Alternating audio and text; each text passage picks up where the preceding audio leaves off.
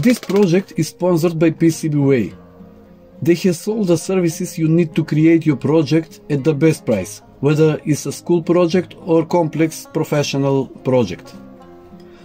On PCBWay you can share your experiences or get inspiration for your next project. They also provide completed surface mount SMT PCB assembly service at the best price and ISO 9001 quality control. Visit www.pcbway.com for more services. Hello, some time ago I presented you a video in which I analyzed a super cheap Tesla coil driver that cost less than $20.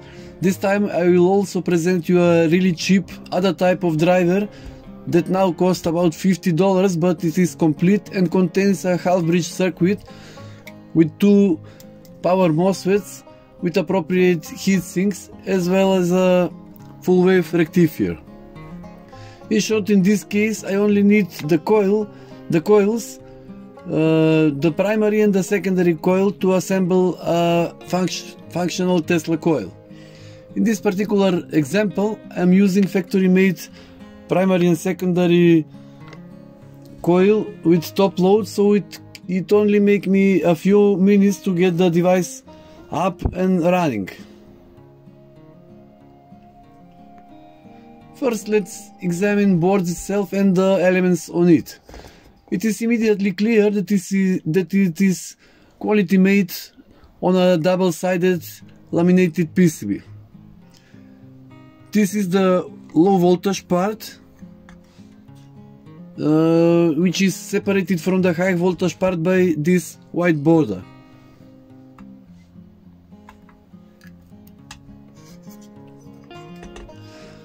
Unlike the previously mentioned module, on this case SMT components are used, which reduce the required board space and cost, and also simplifies the manufacturing process.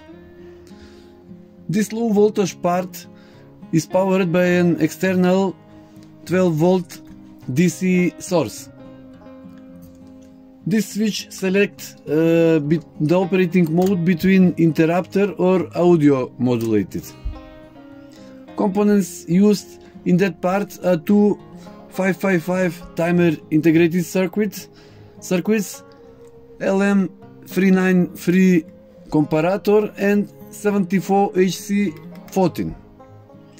With the two potentiometers, independent pulse width and frequency can be adjusted in interrupter mode. In music mode, only the pulse width can be adjusted because the frequency is controlled by the music. The small magnetic loop feedbacks the ground wire of the secondary coil.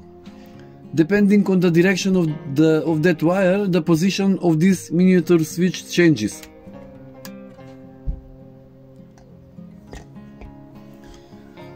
The other part consists of UC37324 dual channel gate driver chip, followed by two complementary MOSFETs of the AO4606 type. In this way, overloading of the gate driver chip is avoided.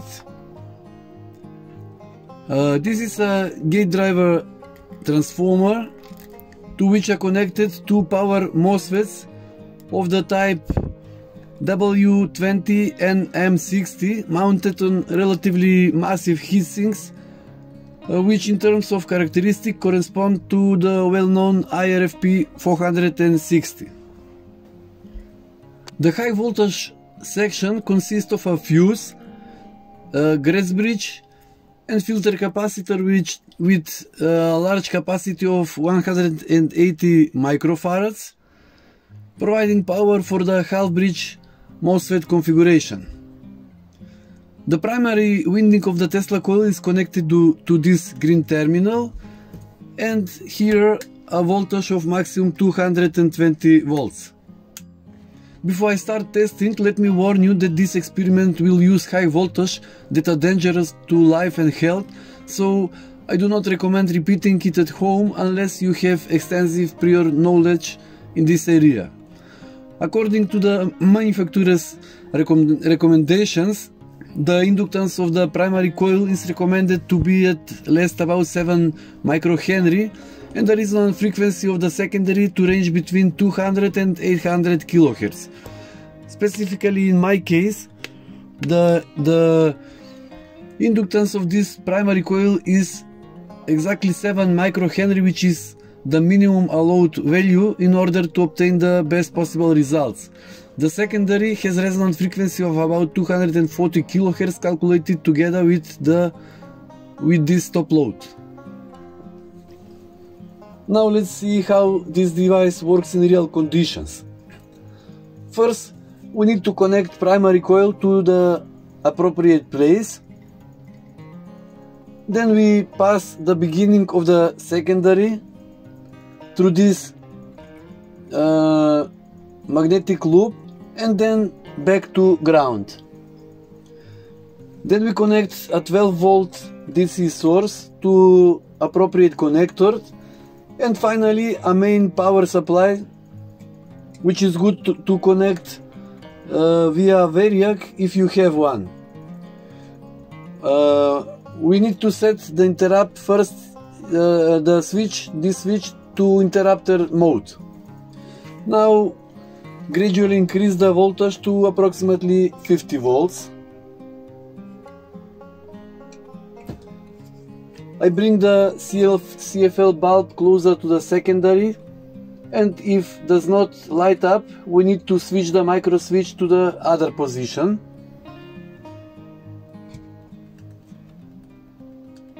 The lamp should be activated, like in our case, and this is sign that everything is well connected, and I can start increasing the voltage.